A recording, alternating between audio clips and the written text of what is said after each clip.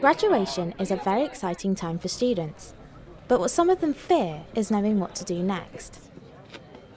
Although it may be hard to find a job matching their skills and talents, graduates can earn up to £10,000 more than those who don't go to university. Our honorary graduate was on hand to offer some advice. The biggest challenges for students after graduating is knowing what to do next, and I think that's perfectly natural and nobody should worry about that in the slightest. I think when you've graduated, it's a complete high and you think you've achieved something fantastic, of course you have, but then knowing what to do with that is really difficult. So that's a perfectly normal reaction. What you have to do is just go out and try as many things as you can, read about as many things as you can, experience as many things until you find the thing that you really want to devote your life to.